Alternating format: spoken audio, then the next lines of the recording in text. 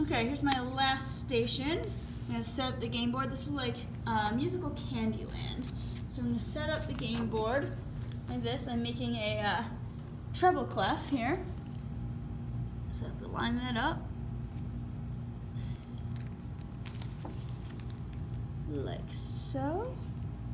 And our path, you start here and you're gonna go around the curve and then up here, loop around and come straight down to the end. So you're gonna set up your game pieces.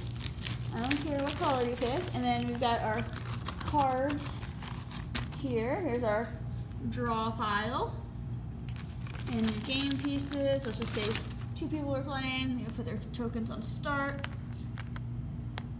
First person would take a card off the top, and let's see.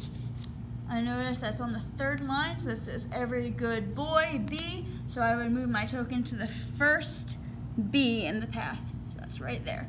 Then the next person would go to take a card off the top. I noticed that's in the 2nd space, so that's FA. So they would go to the first A. Then the next person would go, oh, every good boy does fine, F. Now, there's 2 Fs. So if you notice on the board, right there, that's F line. So I'm gonna look for the F with the L next to it for line note F. This one, see, is F space. So when I'm looking at this one, I'm going to go to FS for space. And the only other note that's like that is E, right? Because we've got E line for every and E space for face. So just remember to look out for those E's and F's.